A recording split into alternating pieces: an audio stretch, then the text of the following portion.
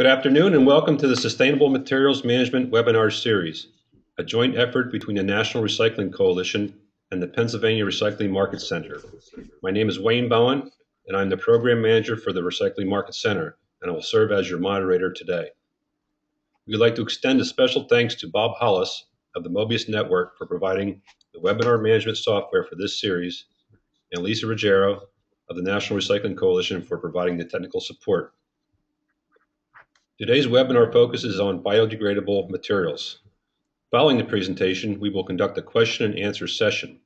If you have a question or comment, please use the GoToWebinar dialog box located in the control panel on your screen. You may also use the dialog box to request assistance if you are experiencing technical difficulties during the webinar. And now I'd like to introduce our presenter, David Brooks. David serves as a certification manager for the Biodegradable Products Institute, where he oversees all aspects of the testing and registration process for compostable products. David has 25 years experience as a marketing and sales executive and has worked for companies such as International Paper, Mobile Chemical, BASF, ICI, Warner Lambert Company, Owens Corning, Intermec, Unova, and Cincinnati Machine. Dave is also the owner of SBS Consulting. Mr. Brooks received an undergraduate degree in Rhetoric and Communications from New York State University of Albany and an MBA from the Marshall Graduate School of Business at the University of Southern California. And with that, I'll turn the program over to Dave. Thank you, Wayne. Thank you, Lisa. And thank you for the invitation to present to this seminar series. Today I'd like to give you a little bit of a background about our organization, the Biodegradable Products Institute, our mission, which we think is the most important thing that we do is consumer education and labeling. I'll talk a little bit about our certification process, getting into what we certify to, which is the ASTM standard for compostability. I'll then talk a little bit about some of the myths about biodegradability. But first I want to start with what I think is a very large, compelling issue for recyclers to be sort of on point. And the history of recycling shows a really great success story. You can look at this curve of the data from the EPA. We've made remarkable progress with things like corrugated containers, paper bags, newspapers, cans, and bottles, and have gone from virtually nothing over the course of 50 years to a very impressive kind of diversion rate. This is landfill recovery rates. But since then, since about 2005, rates have sort of plateaued. In 2005, it's 31.6%. 2010, it's barely budged to 34.1%. So clearly, there's something that needs to be done. So our basic premise is that recycling is not just about reclaiming newspapers or cans or materials, but it's about landfill diversion for a better, higher use of materials. But primarily it means keeping valuable things out of a landfill and out of an incinerator. So by recycling biodegradable products like soiled or wet papers, and most importantly, food scraps, and by keeping those things out of the waste stream, we can significantly boost U.S. recycling rates and reignite consumers' passions for recycling. So now to see how this is all related, I'll first talk about BPI as an organization, who we are, what we do. I'll then focus on some myths, and then finally I'll talk a little bit more about some of the programs that we have. So we were founded in 1999. We currently actually have 150 members as of last week from around the world, and we've independently certified more than 250 compostable product classes, and that comprises about 2,500 individual items down to the SKU level. And we've established this compostable logo program that independently certifies products labeled compostable and making sure that they do, in fact, disintegrate safely in a commercial compost facility. Our standards are similar to other schemes in Europe from DINCERTCO and DINSOT. Japan has a separate program. We've experienced about a 500% increase in certification requests, and last year we formed a partnership with NSF International, who is now the official program administrator. And because they are a third-party administrator, our program is now ISO Guide 65 compliant. So we have a very comprehensive and a very credible program because we are independent of using an independent authority such as NSF. We feel that we can provide a level of integrity to the program that's unparalleled to any other certification scheme out there. So because of these standards that we've established, we believe that the logo, the BPI compostable logo, offers considerable benefits. It's a clear, concise, easy to understand label that can be placed on consumer products, and it's backed by rigorous standards, so it gives consumers an assurance that the marketer's claims are real and valid. And it gives composters assurance that the product will disintegrate safely in a manner consistent with organic materials. Our members comprise a range of different companies that are committed to source-separated mixed organics composting. We span resin and fiber producers that are doing bagasse fiber, molded pulp, and a host of different biodegradable polymers. We also have converters who independently certify that the products that they base on biodegradable or certified raw materials are in fact biodegradable. And then their distributors and finally their resellers are also committed through a variety of sub-licensing programs. We believe it's very important to track each product as it goes through the supply chain to make sure that no one is adulterating products or is trading on our name and our reputation. So let me talk a little bit more about our certification process and how we work. So back in 2002, we established this basic protocol. To become certified, applicants must complete a series of tests, including ASTM D6400, plus a heavy metals FTIR phytotoxicity tests, and at only one of 18 different BPI certified laboratories around the world. These laboratories have been certified by a personal site inspection by us to ensure that they have accurate systems and they have a high level of integrity. We then take company-provided test results, which are reviewed by independent experts, and in this case, it's NSF. After those tests are certified, members enter into a license agreement and earn the right to display the BPI logo. We independently monitor and test products in the market, including secret shopper programs to verify the product certifications. Our methods and the compostable logo are recognized by composters and municipalities around North America.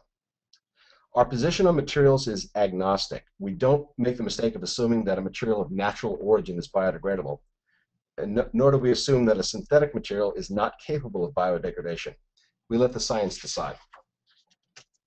I won't read this, but this gives you an appreciation for the level of detail that we ask of each of our customers. We enter into non-disclosure agreements and we have formulation information about most of the products that we certify. And it's a very high level of trust between us and each of our members. But it's also it shows you the level of commitment that our members are faced with and wants to have to bring forward a safe product to the marketplace. So we'll talk a little bit more about some of the standards and labeling that are out there. Most people think that when you talk about a biodegradable product, they think that the product will break down on its own within a year or less. That's just everyone's expectation. And they want to believe that products will just go away and in a manner that's consistent with how they dispose of the trash right now, either in a backyard or in a landfill. But landfilling and biodegradation are ideas that go well together in a consumer's mind, but they're not desirable in the mind of the EPA. So we believe what we're really after and what's inherent in ASTM D6400, which is for plastic products, and ASTM D6868, which is for paper-based or paper laminated with a compostable plastic. We believe that the intent is just what consumers expect, and that is complete disintegration by microbes that exist in a compost facility and in communities that have access to commercial composting, leaving no residues or nothing toxic, and within a 90 to 180-day span, something that's realistic and meaningful for the disposal. And that's, in essence, what we try to ensure, and that's what we try to enforce with all of our members. But some companies use the ASTM test to talk about compliance. And there are different levels of ASTM testing, as I've tried to indicate with this slide, that sometimes a test method is merely a recipe for how to conduct a test. But really, in our line, ASTM has a higher level of test, which is a specification, which is a pass-fail test. And you'll see over here, some people will try to use ASTM methods, and they'll quote things like D5511 and say it's landfill degradable. And we'll talk a little bit about that next, about myths. But most of our, when you look at the hierarchy of what we're talking about, we enforce the pass-fail criteria, which is the most stringent in terms of ASTM specifications. So simply talking about ASTM is not sufficient in our minds. You have to really be very specific about what you're testing to.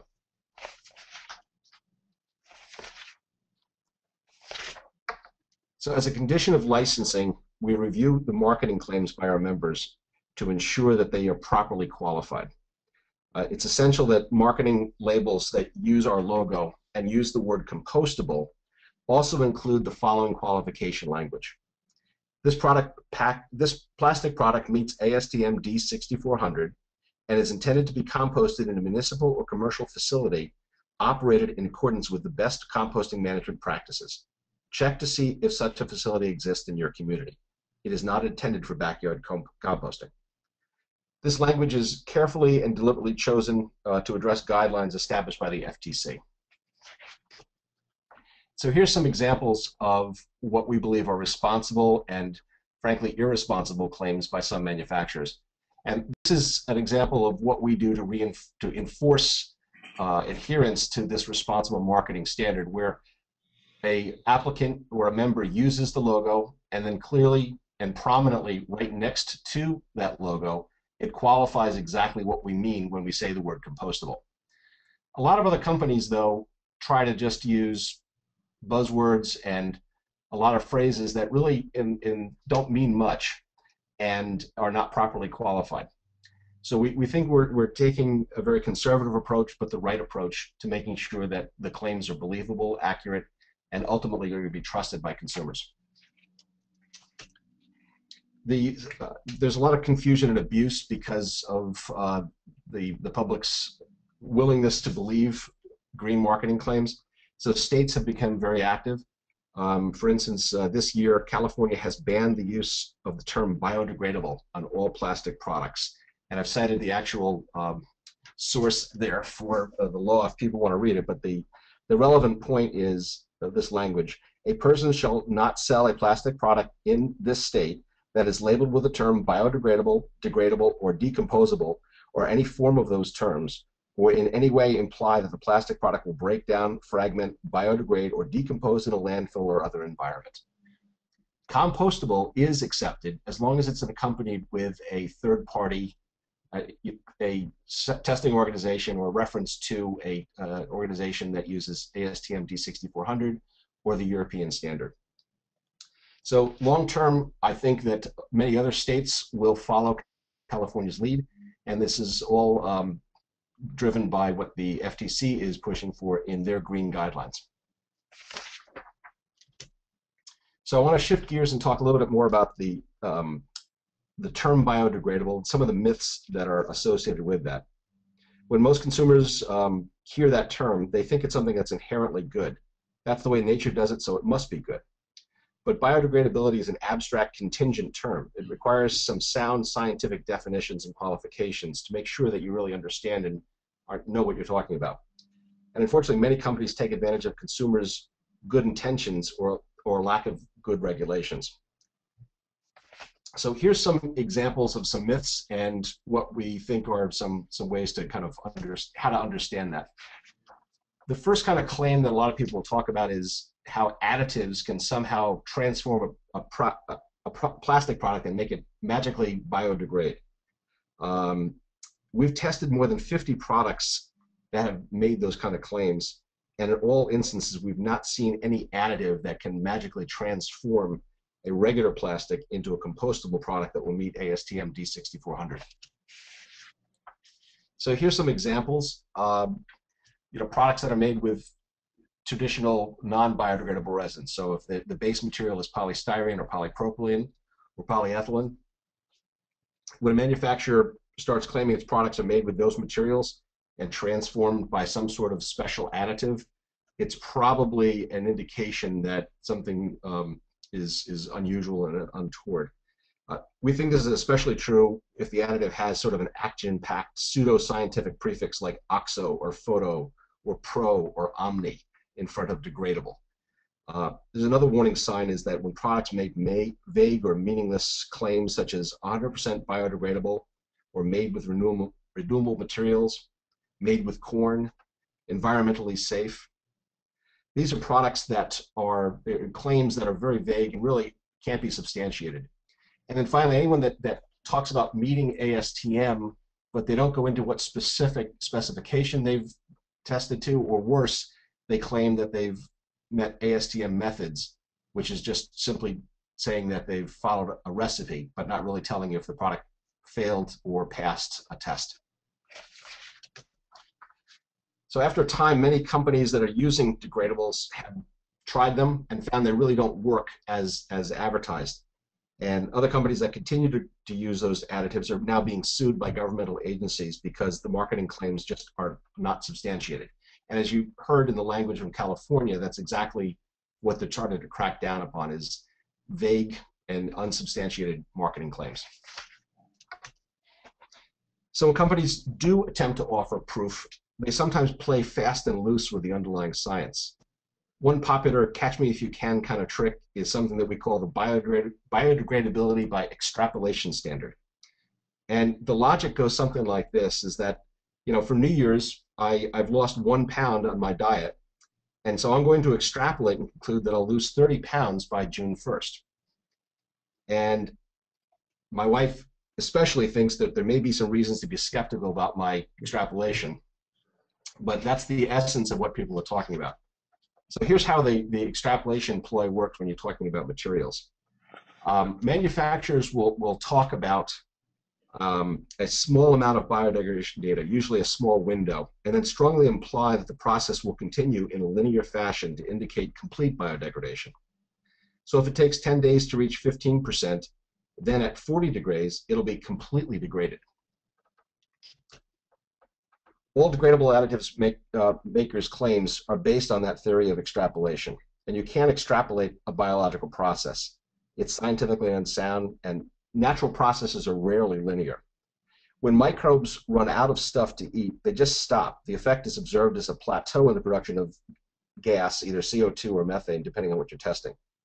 And so what's happening here is that you have the control material, cellulose, and an actual certified material plateauing very nicely after the test is run for the full 40 days.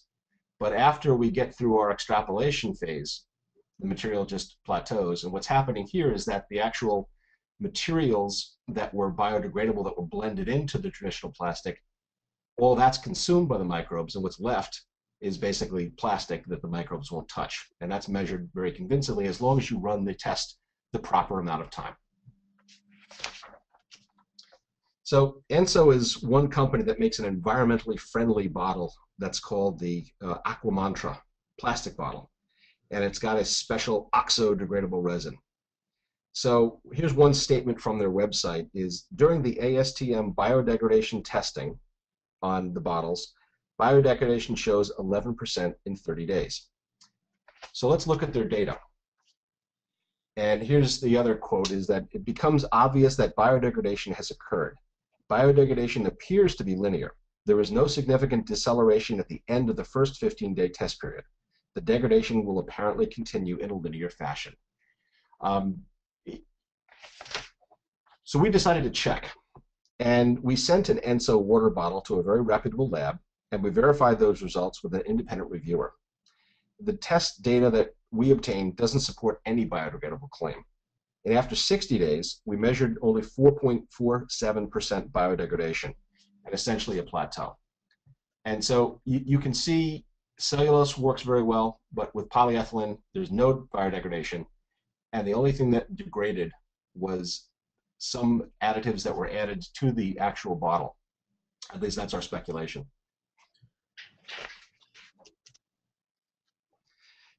And the recycling industry also seems to take issue with degradable additives in PET bottles, which is particularly troublesome if you're trying to then make durable goods or products out of those recycled materials. So for a lot of reasons, additives that are put into regular plastics and they're using pseudoscience to try and prove something, we've never really found anything that's close to the standard that we try to enforce.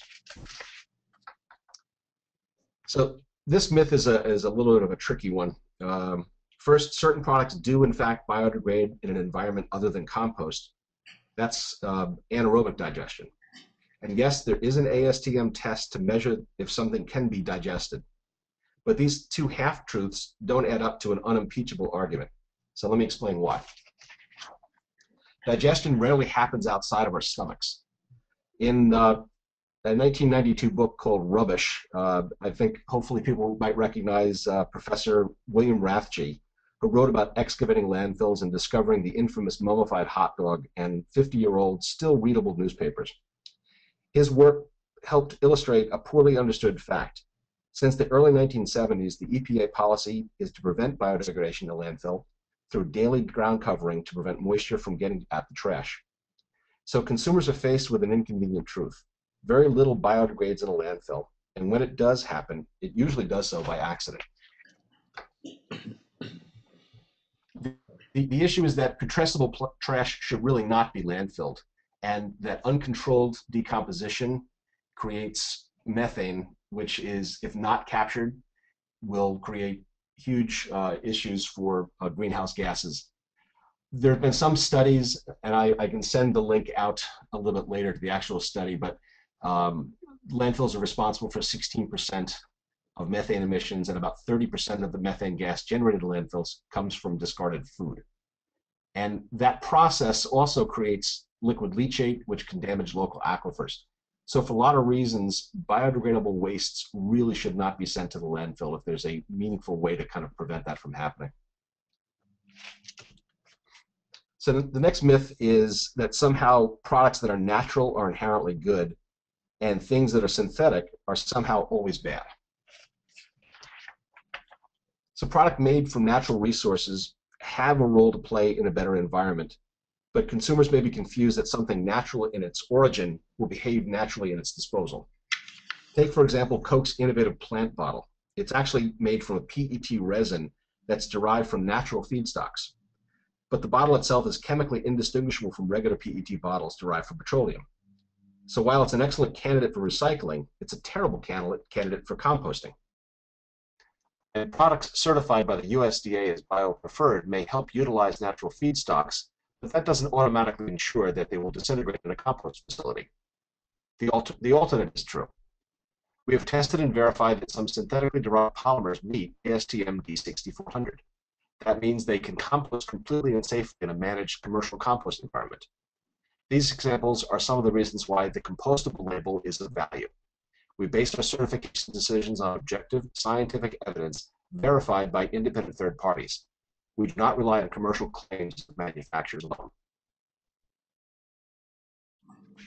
So here's sort of an example of this kind of breakdown between bio-based and synthetic materials. And you can see here that certain polymers, cellulose, bagasse, polylactic acid, PHA, PBS, are in fact biodegradable, and they're all of natural origin. However, BASF markets a product that's actually a copolyester, which in fact is completely biodegradable. And certain polypropylenes and polyesters can have bio-based feedstocks and yet be not biodegradable. They are completely compatible with plastics recycling. So there's some great reading on the March 2012 edition of Chemical and Engineering News. There's a link on our website that you can download a free reprint of that. And it gets into this issue about what is in fact biodegradable. And it it's a gray area. There's not a clear delineation between natural and synthetic. So here's some implications. You can see here, here's the plant bottle. Even though it's 30% bio-based, it's completely recyclable. Here's a product that is a clear PLA, and here's a product that's made from a synthetic material, but they're completely compostable. What we have here, though, is sort of the odd duck that is only partially recyclable, and it's commingled with organic material, and that organic material biodegrades at a compost facility, but it leaves behind synthetic fragments and residues. And for those reasons, a lot of those products are really not compatible with either recycling or with composting. And so you kind of question why they exist in the first place. And finally, as Bernie Madoff will tell you, you really need to audit the books once in a while to verify that the numbers that you're being presented are accurate. And so we always want to make sure that people trust the data, but then take steps to verify that. So we always ask our members and consumers to question vague general statements about degradability. Look for specific ASTM test procedures and specifications, to be wary when you're presented with methods, and to demand certification, to demand some sort of proof to back up those claims. And that's why we're providing on our website a list of all of our members and approved product categories, and later this year we'll be publishing a item level catalog of all those products. And if all else fails, you can also just call us at 888-BPI-LOGO, and we can provide verification of exact products. So I want to then just turn towards how we think this fits in with establishing greater recycling goals and to kind of restart recycling. So we'd like to look at composting as an equivalent to recycling, and to focus on some of the things that are maybe impractical to recover. But for the last 50 years, we focused on relatively easy to recover wastes. It's like source-separated corrugated boxes and paperboard, rigid containers like cans and bottles, newspapers, and lately we've included leaf and yard waste. As a side note, leaf and yard waste composting started in earnest from the mid-60s, and almost 60% of these materials have been diverted from landfills. And it took less than 15 years to achieve that 60% landfill diversion goal from yard waste. On the other hand, you have some of the laggards. And these are products that, for one reason or another, are just really tough and difficult to recycle. And you can see the average diversion rates for these things are very, very low compared to the things that are easy to recover. The EPA says we dispose of 3.5 million tons of tissues and paper towels each year. And probably for obvious reasons, we can see why none of it's being recycled. There's a certain amount of a yuck factor that's associated with the things on the right-hand side. That's because they're contaminated with either with moisture or with food or other types of bodily fluids. So now, if you look at these materials that are not recyclable, but you look at them in sort of a different way, and you see that they're actually completely compatible with composting. And we already have a vibrant infrastructure of municipal composting that handles up to 20 million tons of organic materials already. And when you add in 34 million tons of food waste that consumers discard each year, it becomes a very large number, and it becomes something that's very worthy of tackling and targeting to help get these things out of landfills and to start counting as recycling.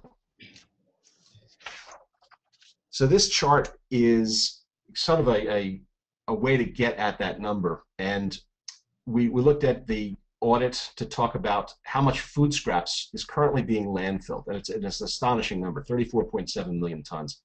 And then you add in a lot of the other things, and we've made some assumptions, what we think are conservative assumptions of the papers and the boxboard and newspapers and other wastes that are biodegradable but not being recycled for some reason. Some of it might be collection problems, but we think part of the reason is because a lot of these products are contaminated in use or commingled with other household organic waste, and makes it very impractical to recycle them, but very practical to compost them.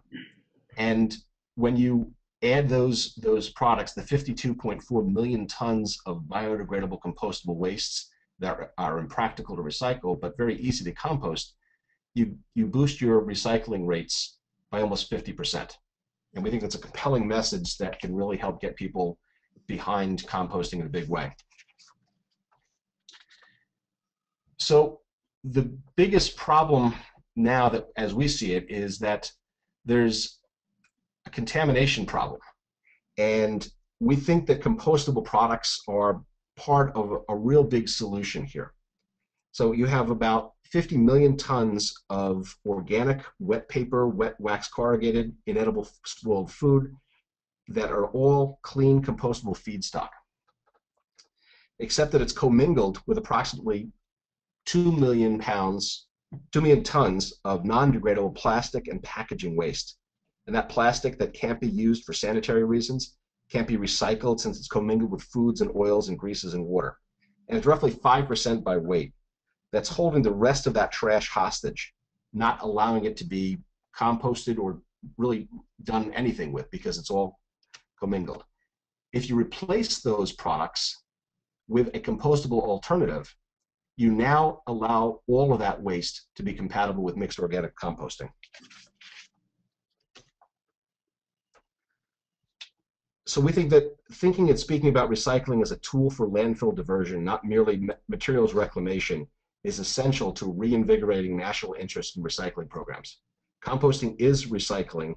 It's just that the reclamation loop is a bit wider than glass bottles or aluminum cans. Through composting, we can target a huge fraction of recyclable wastes that are going to landfills and incinerators. And composting has the added benefit of being a proven, low capital intensive technology with sustainable economics, so long as the end product is safe, clean, and free from plastic contaminants.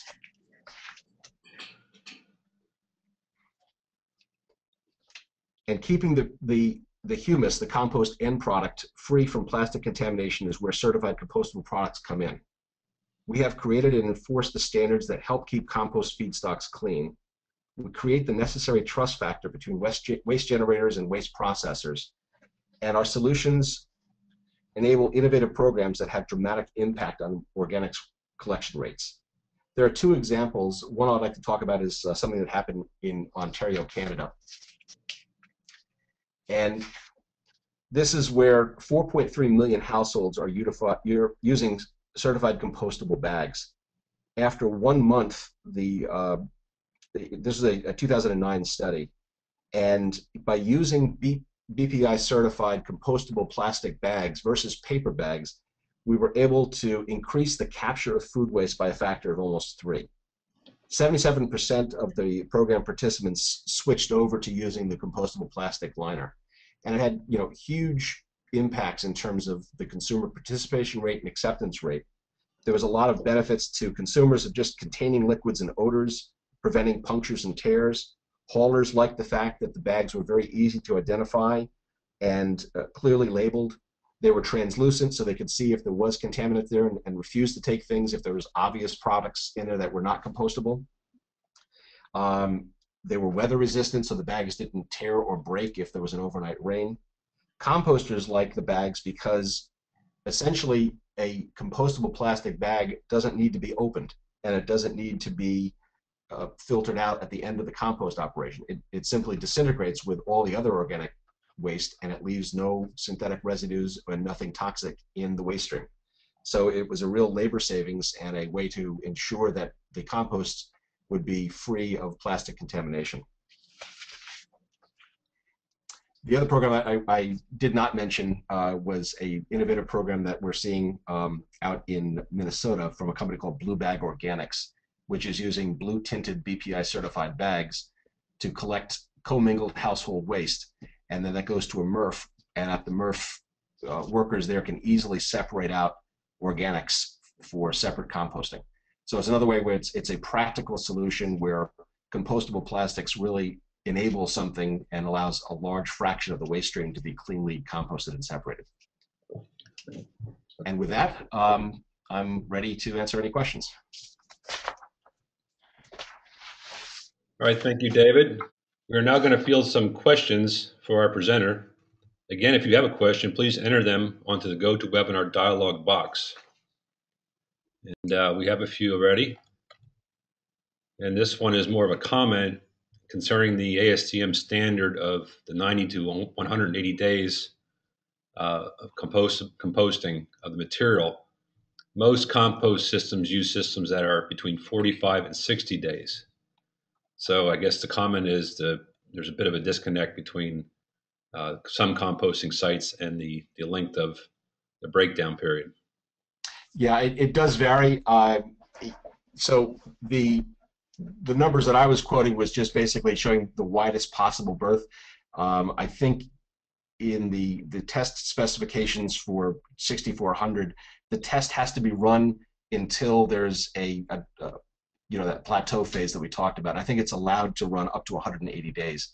The main point is that the consumer's expectation for what's compostable has to be kind of consistent with just common sense and their own experience.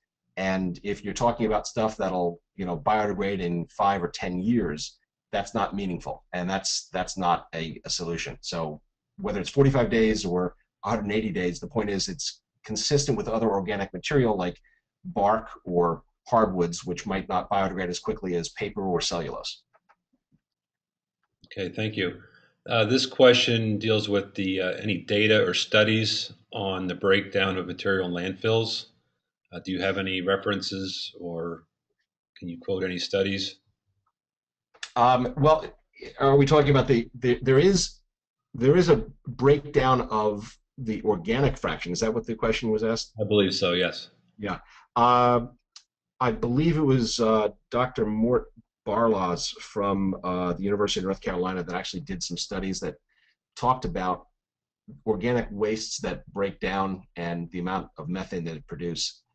It's quite substantial, and the problem is that if it's uncaptured, it presents a problem for leaking into the environment. It's quite a potent greenhouse gas. So Wayne, I'll look for the exact link to some of that information, but I believe it was Professor Barlaws at UNC that actually did that work. Okay, thank you. This question is concerning utensils. Are there any forks, spoons, or knives that are truly compostable? If so, which ones are they? we publish a list on our website. It's bpiworld.org. And if you look down, I think it's the third link on the left-hand side, and it'll show you a list of all of the manufacturers that we have certified. I believe there's at least 15 different companies that sell certified compostable utensils. And it's not just the utensils, but it's also all the other food service packaging items, such as drink lids, straws, stirrers, containers, trays, coffee drinking cups, the sleeves that go around the hot drinking cups. All these products have compostable substitutes for plastic. And so a lot of the food service operations that want to get involved in the zero waste movement are starting to use these products and are quite successful with them. Okay. This question I can answer if you can't, David. Yeah. Can windrow composting handle large-scale food waste composting? I don't know. A lot depends upon the permitting that's involved and the type of turning equipment that's involved. If you have some more specific information, be my guest. Yes, I would agree with that. It depends on the operation and a lot of factors such as the recipe, how much percentage of food waste is introduced, and the carbon involved, turning methods, things like that. So yes, I think it can be done. I've seen it done, in particularly in Pennsylvania. We fund a companion site to the BPI. It's called findacomposter.com, and if you go to that site, you'll be able to search for composting facilities that have self-identified that they will actually accept vegetative waste or food waste and things like that. And there's at least 250 that are easily handling food waste right now.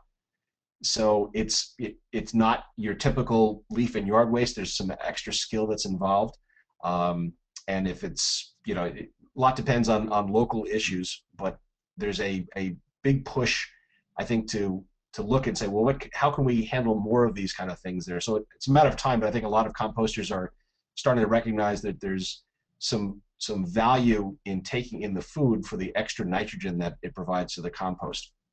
And they're very anxious to do that, but they're a little bit hesitant because there's a concern about the plastic fragmentation.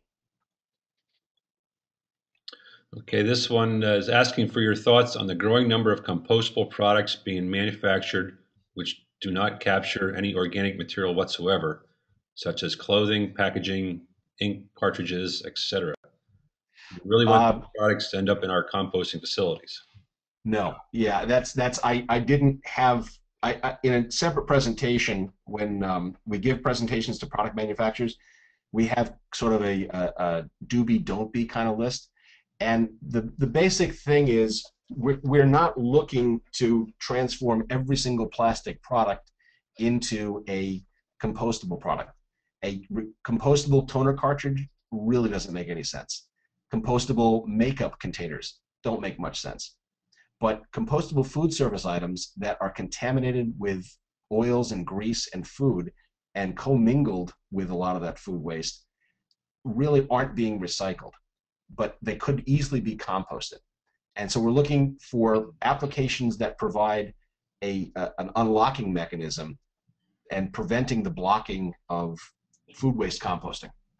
We're not looking to replace all plastics. Okay, good. This question is requesting are there any legal actions in California or Minnesota from the laws that were passed there? Any challenges? Uh, I'm not aware of any right now under the new law. There was some action, I think, a while ago. Last year, one of the bottle manufacturers was being sued because of inaccurate claims. And now, but it wasn't under the labeling laws. The labeling laws are very strict, and we hope it will put an end to a lot of this frivolous marketing claims. The word biodegradable is almost it's almost meaningless unless you really qualify, well, what do you mean by that? Where will it biodegrade? How long will it take? What test method or what test specification did you run to prove that it will biodegrade? And if you don't really qualify it with science, it is meaningless. What are BPI strategies or plan to encourage/convert more standard recycling collection programs to include organics?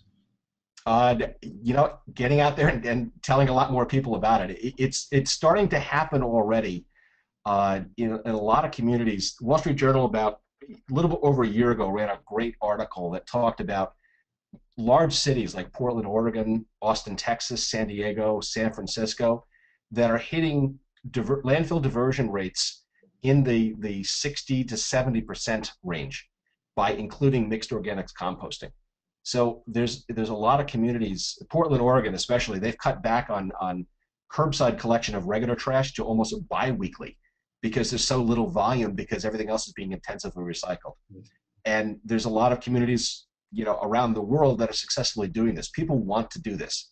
And it's just a matter of education, and it's a question of a couple of concerned citizens asking their town managers or their county managers, why not? We've got existing yard waste facilities, and we all want to do this as a community. Why can't we do this? And that's enough. More people need to ask why not, because I think once they start doing that, they'll see I can take my recycling rates from the mid-30s to the mid-50s, and that's a great feeling.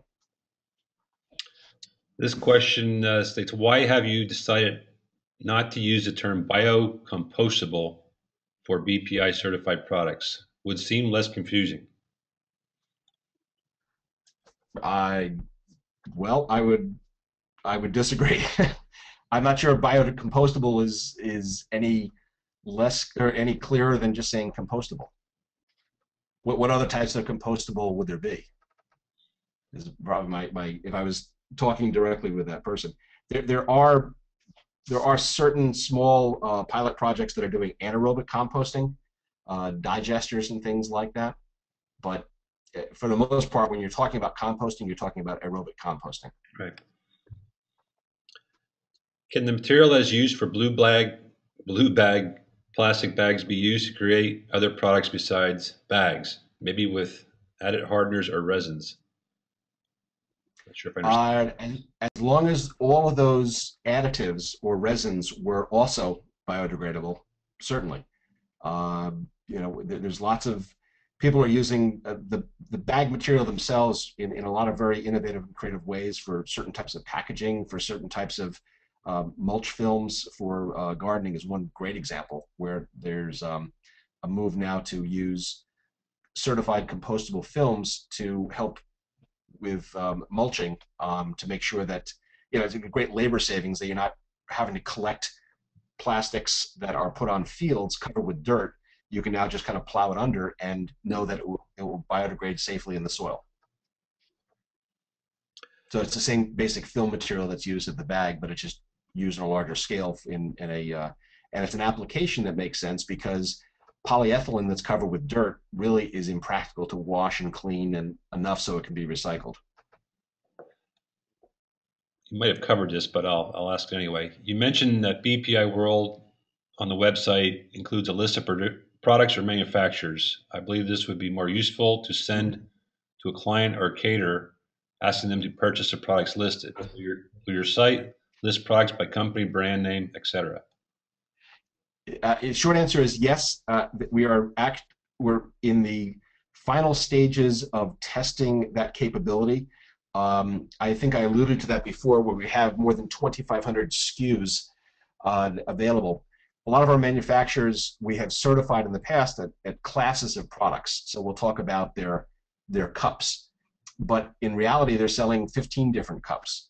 So we're asking all of our members to provide us with a list of all the SKUs of all of their products, and we're publishing that. We will be publishing that on our website as a resource for composters and for the purchasers to basically go in and say, Mr. Purchasing Manager, buy these specific products. So it's a pretty big task, but we think that it's a valuable service to the industry to provide that as an information service. And as new products are certified or as products are discontinued, that information can be changed on a monthly basis. I believe you touched on this before, but I'll state this one too. What are your thoughts on compostable plastics in the shape of bottles? This person thinks it's too confusing for consumers and processors. Yeah, it's a tough one. We don't have specific, we try not to get involved in judging the application category because we're trying to measure and certify that products will be compostable. We figure that the marketplace will kind of decide for itself if it really needs those types of products. But whether the bottle is compostable or not, we do a lot of upfront work and consultation with the applicant to ask them why they really want it to be composted. And do they understand that really it's meant for products that can't really be recycled? And we don't want people to use the compostable logo as sort of a decoration. We don't want them we want them to be committed to composting because they've tried recycling and they're not achieving the goals that they want to receive. And again, you touched on this briefly. Could you discuss the tug of war between composting and the desire by some to put this in a landfill, specifically to collect the methane for energy? I don't know enough about methane to energy. I just think that while that's a really noble pursuit, it doesn't make a lot of sense if you can turn it into something valuable. It's sort of like you look at the waste hierarchy in terms of the highest best use for materials. And I think it's better for food scraps. If you can't give it away to people who are hungry and you can't feed it to animals, compost it before you send it to the landfill and hope that it gets turned into methane. There's a lot of, it's not a slam dunk, Um, Rather than sending it to a landfill, it's probably better if you want to recover the methane just to look at it at a community anaerobic digester versus sending it to a landfill. You know, What is, if the landfill is not designed specifically to be actively managed for methane extraction, that would be another question. You know, in all communities, can you guarantee that you're not going to have a leachate issue? You're not going to have a leakage issue. It's really, I would rather see communities invest in an anaerobic digester than to send it to the landfill just because it's a little more convenient. do you know what the difference is in the cost of compostable products versus non-compostable serviceware? In Um, general, I guess. yeah, I don't know specifically. Probably you're looking at a 1x or 2x, you know, kind of factor. They're more expensive than plastics. If you then look at how you can handle your waste differently, you know, here in the Northeast, landfill tipping fees and carting fees are quite expensive. And so if you're now enabled, you're able to now send your wastes to a compost facility, which tipping fees are a lot less. That's kind of a you know, the negligible cost of spending a penny more for a fork versus, wow, all my trash now I can save, you know, 2/3 of the cost. And then there's the factor about being able to tell your customers, I'm now landfill free. I'm now making a commitment not to to recycle all my trash.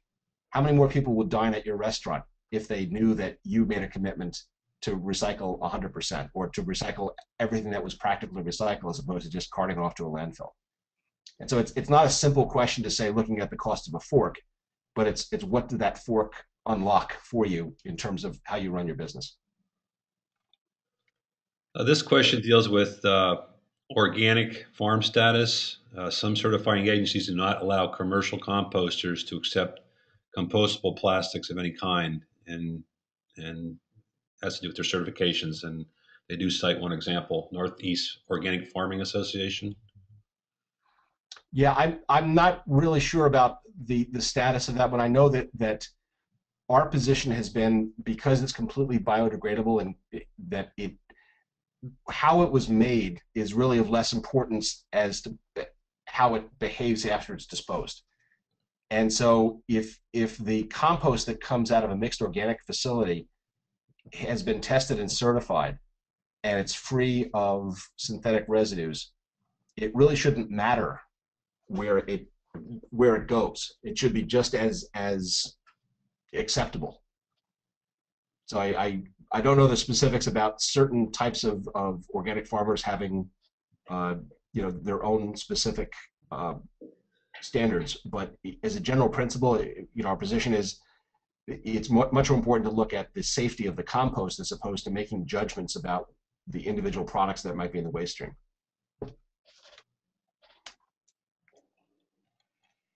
Okay, I think that's all the questions for now. Again, thank you, David, for a great presentation and great answers. Um, this webinar, like all the webinars in this series, they have been recorded and are available on both the National Recycling Coalition and Recycling Market Center websites. A few questions did ask that: is this available for viewing? And some actually didn't have audio, so this Oh boy. recording will be made available both audio and video. And there was a few seconds there, David, that we lost your audio. So through the editing process, we could probably dub that back in if it's not understandable regarding that slide. So again, thank you for joining us, and we hope you'll join us for next month's webinar scheduled for Tuesday, February 19th at 1:30 Eastern Time. Have a good day.